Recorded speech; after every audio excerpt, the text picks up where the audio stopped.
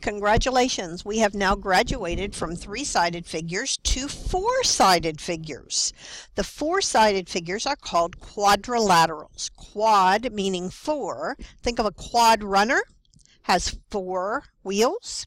So a quadrilateral has four sides, exactly four sides. And once a figure has more than three sides, it can be either concave or convex. Well, what does that mean? Look at all these quadrilaterals. Some of them have little caves that we can hide in. That's what we mean by concave. And how do we determine if a quadrilateral is concave? Well, I pick a vertice. In this case, I'm going to choose this one right here. And then I draw lines to all the other vertices. So there's a vertice, from this vertice to this vertice. And the minute I go outside the quadrilateral, it is no longer a normal quadrilateral. We call this little mouth area, if we put a little eye here, think of Pac-Man. Here is the cave. That's the cave part of it. So concave, okay? So it makes a cave. This line is not part of the quadrilateral. Okay, so if it's convex, as you can see here with my little pink lines, I chose this vertice to start at, and I drew a line to all the other vertices, and my lines either stayed inside or on the edge of the quadrilateral. The quadrilaterals that we're going to be talking about are the convex quadrilaterals. Those are the ones that we're going to be interested in from here on out. Okay, so let's start with a definition of a quadrilateral. If I am a quadrilateral, I have exactly four sides. The sum of my interior angles of all quadrilaterals is, I don't know. Let's try and figure it out. Well, we know that squares all have 90 degrees. So if I take 4 times 90, I get 360 degrees. Okay, a rectangle also has 90 degrees. So that would also be 360 degrees. But these guys aren't squares or rectangles. How do I know that they actually add up to 360 degrees? Well, here's what we do. We take a vertex and we draw a line to the others, and I divide it into two triangles. Okay, so now I know that this angle plus this angle plus this angle is 180 degrees, and this angle plus this angle plus this angle is 180 degrees, and if I add 180 and 180, I get 360 degrees. Okay, so far so good. We are consistent. Can I make more than two triangles out of this one? Well, I go to one vertice, I go across. Now notice, I am always starting at the same vertice, and I'm looking to see, I'm going to all the other vertices, and all I make are two triangles. So therefore, that also adds up to 360 degrees. And this last diamond, I can do the same thing. If I go from this vertice to all the other vertices, I still only end up with two triangles. So two triangles of 180 degrees means that any four-sided figure is going to equal 360 degrees. Okay, so now let's note, I have exactly two properties for a quadrilateral, a four-sided figure. It has four sides and its interior angles add up to 360. Okay, do not assume any additional properties for a quadrilateral unless you have more information about it. I don't know anything else. If I know nothing else about a quadrilateral, then the only thing I can say is, well, that quadrilateral has four sides and it totals 360 degrees. That's it. All right. So let's go on to the very first quadrilateral we're going to talk about today. And that is this little guy up here in the corner, the kite. And we're going to get to introduce you to the rest of these as the videos progress.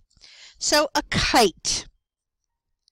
Notice all the quadrilaterals we're going to study are convex. So we call the kite one of the oddballs of the family of quadrilaterals. The official definition is it is a quadrilateral with two distinct pair of equal adjacent sides. Okay, so let's break that down. Here's the little quadrilateral. I have no parallel sides. So none of my sides are parallel. However, I do have some special properties. I have two pair of consecutive. Okay, so what does consecutive mean? Well, if you look at the definition, it means adjacent. And what did we say about adjacent? That means they're attached to one another.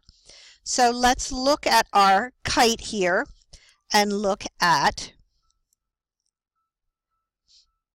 AB and BC. They are consecutive or adjacent sides, and those sides are equal. We say that they are congruent. Okay, so AB and BC are consecutive, equal sides. We also have AD, so that was the first pair. Here are the second pair. So we have AB is congruent to BC, and AD is congruent to CD.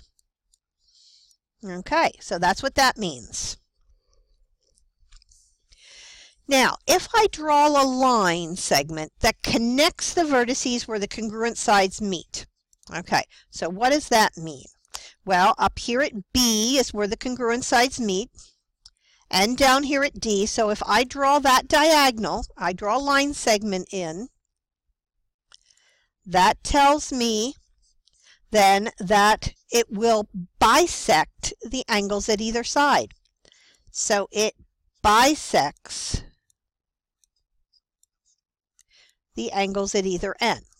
No, don't remember what the word bisect means, Miss Evans. Okay, bisect means that this angle and this angle are congruent. So ABD is congruent to CBD. It also means that ADB is congruent to CDB. So those two angles are congruent. So now let's look at the two triangles that are formed. If the two angles are congruent and all of the sides, you've got congruent sides comparing each other, that means also then that angle A has to be congruent to angle C. Okay, so angle A is congruent to angle C, and we have two equal triangles that are there. Okay.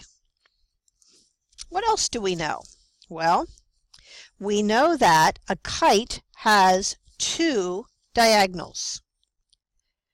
So we already drew one of them in. That was the vertical one as we're looking at this kite. This is the one that connects. Remember, AB is congruent. So it connects this two set, the vertice between these two congruent sides to the vertice down at these two congruent sides. And then we have another one that's going to connect the two congruent angles. When that happens, the diagonals create a 90-degree angle here in the middle.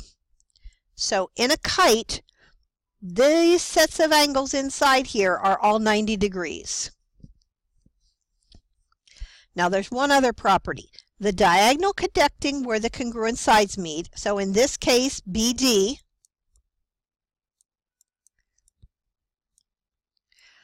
bisects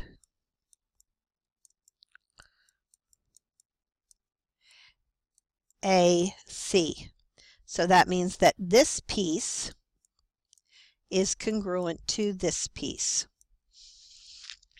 Okay, we know all that because it's a kite. So those are a lot of properties, I know, to remember. But that's the properties of a kite. Okay, so now let's go to one more thing, and that is, in a kite, how do I find the perimeter of the kite? Well, I add up all the side lengths.